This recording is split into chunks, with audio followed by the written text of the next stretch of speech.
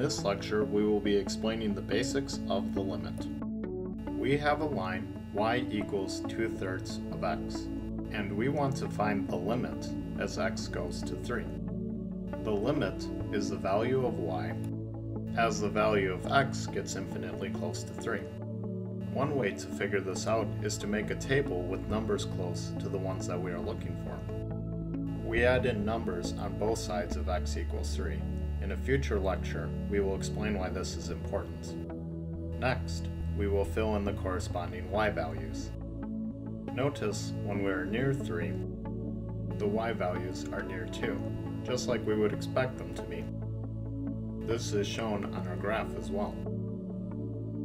We chose the number 3 for this problem. Really, any number can be used. That number is often denoted by the variable a, and the limit for a is read as the limit as x goes to a of f of x. It really is as easy as it seems. We will make it more complex though in future lectures. But for now, if you're having trouble, it's probably because you're overthinking it. Now, let's practice the limits on another problem. This time, we will use the function f of x equals x squared minus 1, and we will find the limit as x goes to 0. Again, we fill in the values around 0, and then observe the trend in the y values.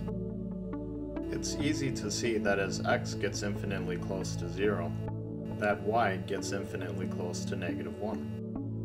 And now you know the basics of the limit.